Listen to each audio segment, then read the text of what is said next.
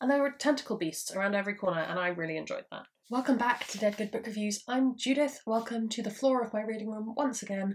Today we're here to review A Deadly Education. I've been a Naomi Novik fan since, well, pretty much since I've been on the bookish internet, so I was very excited to read her latest book, A Deadly Education, and tell you all about it a little bit before release date. Some quick disclaimers before we kick off. I was sent a digital review copy of this book, that's why you're not seeing it behind me. As ever, being sent a free copy of it does not affect my opinions whatsoever. Nobody is paying me to talk about books. If you would like to pay me to talk about books, you can. Second disclaimer, this will be a spoiler-free review.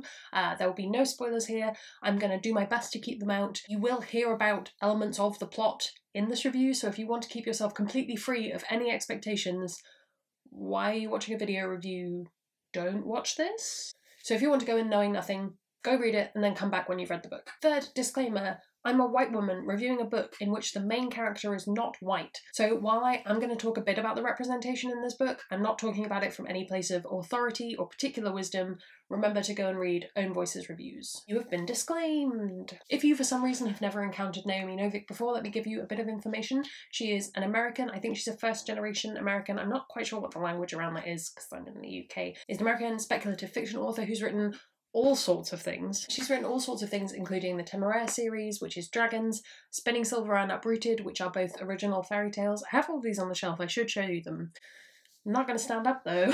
I didn't know this until I was doing the research for this video, but Naomi Novik has a degree in computer science from Columbia, which isn't relevant to this book in any way, shape or form, but I always find it interesting to know what authors did or what they studied or what they were doing before they were authors. So what is A Deadly Education? So this is the first book in what I believe is going to be a trilogy, according to Entertainment Weekly, in what's going to be called the Scholomance series. This is out on September the 29th from Del Rey in the UK, and so it goes on my big list of all the books that I'm excited for that are coming out in September. This series is named after the school in which events take place, the Scholomance. The Scholomance is a school for the magically gifted where essentially you graduate or you die. If you manage to make your way through the school year without being eaten or killed by various beasties that have crawled up through the pipes or vents, then on graduation day, the graduating class gets lowered down into the chamber at the bottom of the school where they have to fight their way out. Our main character Elle, who is inconvenienced by her affiliation with really, really evil powers that she doesn't necessarily want, is just trying to make her way through the school year when she starts to uncover some weird stuff that's going on in the school, all while trying to avoid the attentions of school hero Orion Lake. So it's like a magical school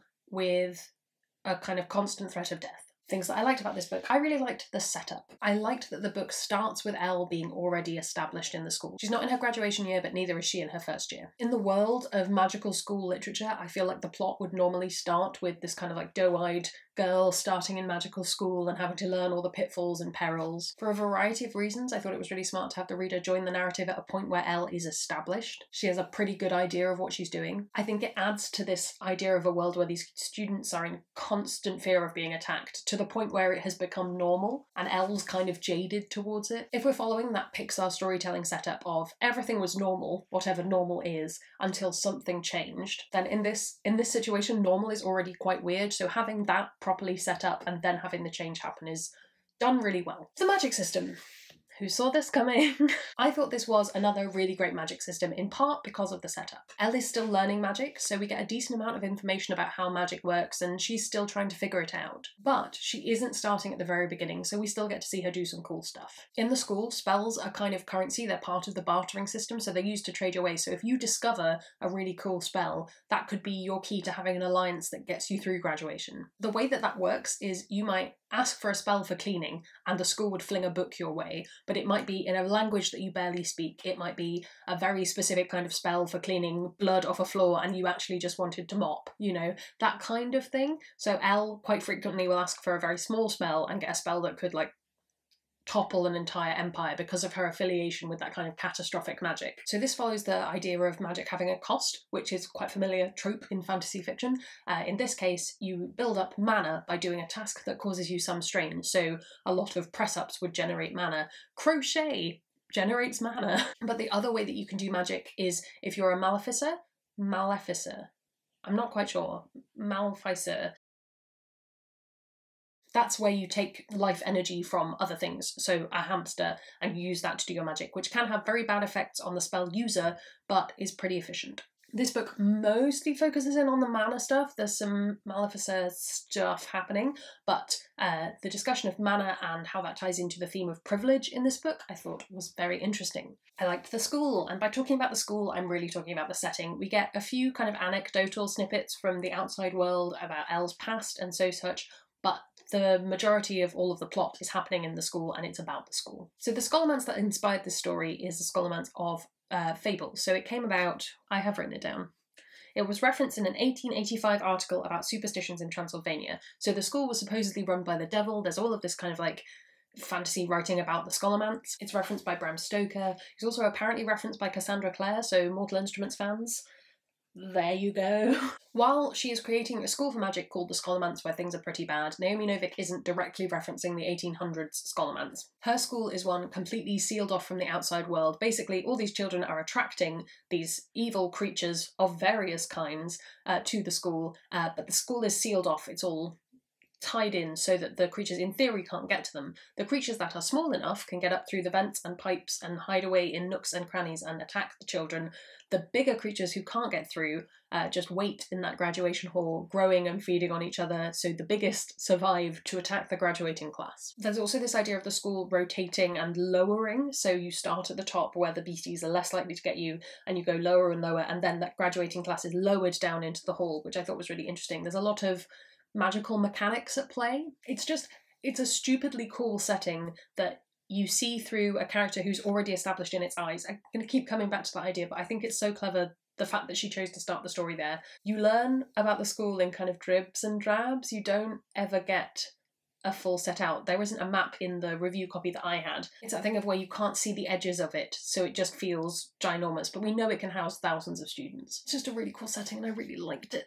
The tone of this book I think is important to mention. This book is written in first-person narrative from Elle's perspective, so if you're not in the mood for reading a quite angsty teenage girl, this may not be the book for you. I personally really enjoyed it. It's a magical school where there's a lot of focus on old books and spells and such, but it never feels, if you'll pardon the phrasing, up itself. I think part of the reason that worked is that the book looks at both sides of the idea of privilege. So you have both characters who don't have privilege looking at people who do, and characters who do have privilege realising that that is something they have. Or indeed not realising it, but you see that from the lesser character's perspective, you know? I wouldn't say it's a totally fresh take on the issue, but I think it's part of what distinguishes this book from the dark academia stuff. So there's kind of a quite casual tone to this book. It feels very modern in a kind of timeless way. I feel like you could say this book was happening anytime within the last 30 years and it would make sense. It's very funny without being a comedy. It's emotional without being completely draining. Essentially, it's a very human book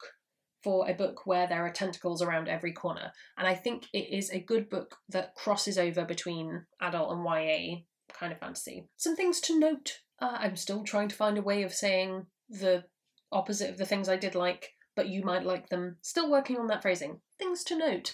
The representation. So the main character, Elle, is half Indian. Her mother and her father met when they were at the Scholomance. There's been a lot of discourse lately about writing characters of colour when you are not an author of colour, or you are not own voices that perspective, because specifically when you're writing a point of view, you have to be able to capture that person's story and identity. So Elle is half Indian, and as far as I am aware, I did my research, Naomi Novik is not. Again, I'm not the person who can speak on this issue, but what I will say is Elle is not connected to her Indian family pretty much at all. She goes there at one point, but it's part of the story that I don't want to spoil. Although the languages that she knows because of her heritage do come into play as part of the book. I personally, again, not the best person to say it, but I personally don't think the representation was harmful, but I think that the argument would be it's not as nuanced a representation as it would be coming from an author who is half Indian. I'd recommend going and reading some Own Voices reviews as we come closer to the publication date. I think there will be more people who have read this who can comment on it. My second point, where were the gays? I never want to be one of those people where my sexuality is my entire personality, but in this case, I really do have to say it again. Where were the gays? It's 2020, and you're writing a book about a magical school in which there are thousands of students. Statistically speaking, one of them, many more than one, but one of them should have been gay. Like, I could have blinked and missed some LGBTQIA+ representation, but I don't think I did. And I might have understood if there was no romance whatsoever in the book. None at all, because they're all so busy focused on surviving to the end of their graduating year. You know, maybe these teenagers are all way too busy trying to stay alive to listen to their hormones. But there is a romance. This main character is discovering all of this extra stuff happening in the school, and she still has time to have a romance. It wouldn't have hurt the book to just have one of the characters be interested in another woman, or a man interested in a man, or a character who used they them pronouns. It wouldn't be difficult. It's really frustrating because, as much as I can say it would be lovely to see that in later books, now if it's in there, it's going to feel 10 times as tokenistic.